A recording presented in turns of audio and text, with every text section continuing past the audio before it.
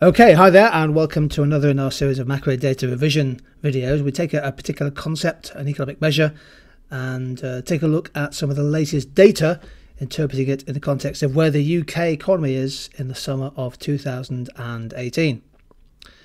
This video looks at the output gap. Now, the output gap is a key macroeconomic measure. It's the difference between the actual level of economic output, the actual level of real GDP, shown in this chart in orange, and again expressed as an index of output. The difference between that and what could be achieved if the economy was moving and operating at full potential, at potential national output. And that is indicated by the blue line on this chart.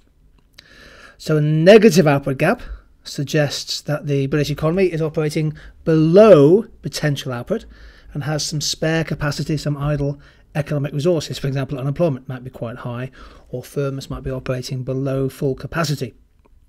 In that situation, there's oftentimes pressure for prices and wages to remain low, indeed for inflation to fall. A positive output gap suggests that the economy is operating above its normal potential, perhaps even at risk or danger of overheating with a level of excess demand. We saw that, for example, in 2007, 2008, can you see there that the orange line actual output was well above potential, whereas after the recession, the orange line falls because of the collapse in output, and output spends a long time below potential. Now, a big problem for policymakers such as the Bank of England is that the level of potential output is not something we can actually measure directly. So it makes it very hard to measure the output gap.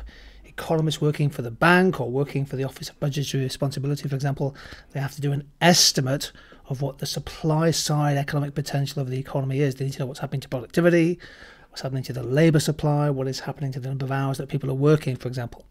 They have to do an estimate of the output gap, and this is a key evaluation point if you get a data response question on this.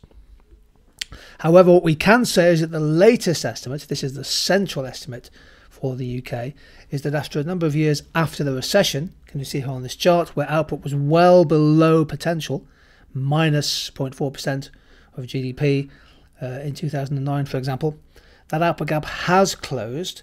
And just in the last 3 or 4 years, as unemployment's been falling, the economy has been growing more or less at its potential growth rate, if you like a steady state growth rate of around 2% per year. What it also suggests is there isn't a lot of spare capacity in the economy using this measure, although we know there's quite a bit of underemployment. We know there's a lot of people working part-time, for example, who might want a full-time job. Not every factory is working at full capacity, and there are quite big regional variations in economic growth.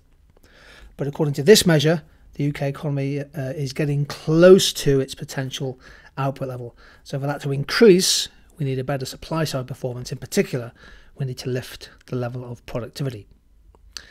Now, the output gap does appear on A-level exams. It's a key macroeconomic indicator. If you want some revision resources on the output gap, just point your smartphone camera at the QR code in the bottom right hand corner here, and that should take you to our landing page with some study resources for you. Thank you.